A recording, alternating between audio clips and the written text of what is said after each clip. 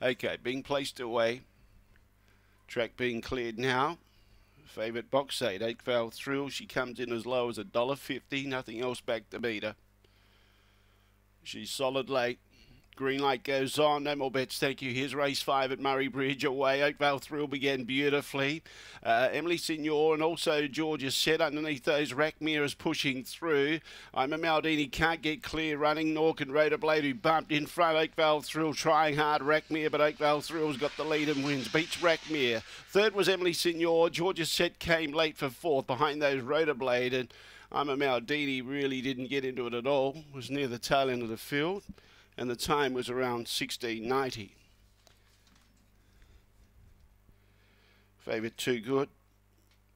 Rackmere tried hard in second placing to bridge the gap, but she just jumped beautifully. Oakvale Thrill from box 8 had clear running room. All the others were sort of bumping into each other, and she set up her lead. Rackmere out of the pack was making ground and trying